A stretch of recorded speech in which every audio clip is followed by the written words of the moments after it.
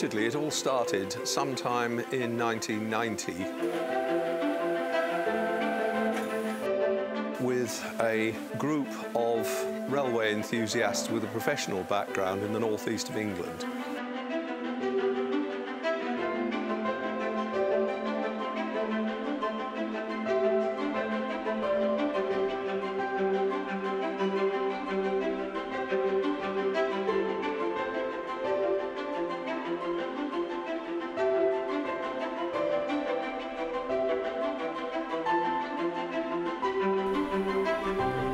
Lovely. I'm the electrical engineer, so I'm responsible for all the electrical systems on the A1 and now on the P2. Since we started on the engine in 2007, the first order I placed, I think for about £1,200 for the first components to make into the panels that we built for the A1.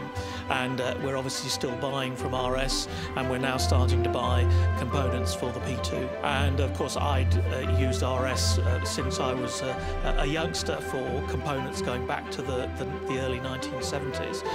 So I naturally turned to RS for many of the electronic components that we've bought for the engine. And of course a key part of that is the certificate of conformance, which comes with the delivery note on the back of the delivery note with every RS order. And this was incredibly important to us to be absolutely sure that we know where every component comes from. And if it's a critical component, we need that certificate of conformance. As we talked about earlier, when we designed the system for the A1, we needed it to be as strong and as robust and as reliable as we possibly could. And one aspect of ensuring reliability is making sure that we know where every component has come from. When the engine first moved here at Darlington on a beautiful summer day in front of the press, that was just the most amazing moment, really, when this thing, which was just an engineering project to us before that, became a living steam engine. The biggest single missing link here was the peppercorn A1 class, of which there had been 49 built in 1948 and 49, but in spite of an attempt by a group of preservationists in the mid-1960s, they were all cut up before one could be saved. The thing we started with, which was basically the reason for setting up the trust in the first place, was the construction of a new A1 Pacific from scratch. And we were very fortunate in the early days of the project of having a very innovative fundraiser, and the slogan that we used was an A1 for the price of a pint of beer a week. And in the end, that funding scheme funded approximately 2/3 of the cost of Tornado, which we reckon in the end was £3.1 million. The original A1s, because they were a fairly modern engine back in the 1940s, they did have a basic electrical system on them, but they didn't have anything sophisticated and there were no batteries. So when we were thinking about our engine, we decided to start from a clean sheet and put a proper electrical system on it. Now we're in the cab of Tornado, and I'll show you a few of the electrical systems that we've got in the cab here. So underneath the driver's seat here, we have what we call the I/O panel, input-output panel, which is really a distribution board, and this controls all the essential circuits. So these are the circuits that are critical to the engine.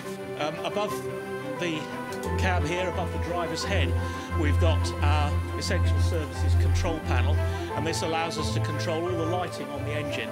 And unusually for a steam engine, we've got all fitted lighting, just like a modern traction locomotive. Under the fireman's seat, we've got a panel very similar to the one on the driver's side. It has the input circuit breakers for the turbogen and for the axle-driven alternator and for shore power. And then it has a set of outputs here for all of the auxiliary services on the engine, so the frame lighting, the charging point, etc., and all of that's provided from this panel here. And inside here is a crash-proof data recorder. So if there was a disaster, this would survive the disaster, and it records a whole set of data from multiple channels showing the brake pressure, situation of the boiler, the regulator position, etc. All of that's recorded on that monitoring recorder.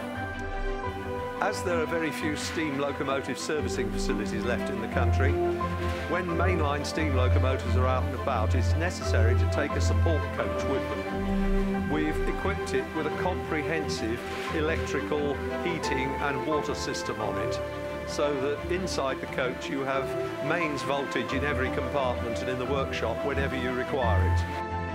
We have fitted what is effectively an LPG domestic central heating system in here with an 18 kilowatt boiler supplying radiators throughout the coach. Finally, in this system, we have a pressurized water system. There are a number of water tanks in the roof of the coach which feed a mains-operated electric water pump which has a small reservoir on it so that we can maintain a continuous pressure of in the order of 2.5 to 3.5 bar in the water system.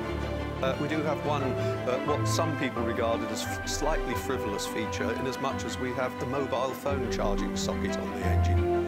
At the time, fairly young chap who has a phone in each ear and was persistently suffering from flat batteries, so he set Rob the challenge, and within a couple of weeks this charger appeared.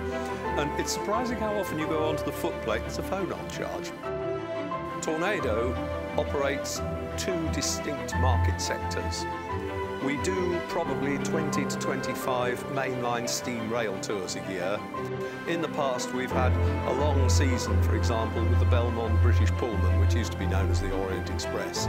These have proved very popular, but the other element is we will do 3 to 4 heritage railway visits each year, which gives our support and the general public a chance to ride behind Tornado and also to get up close to it, because one of the problems when you're on the main line is more often than not when we stop at a station the engine's off the end of the platform, so you can't actually see it very well.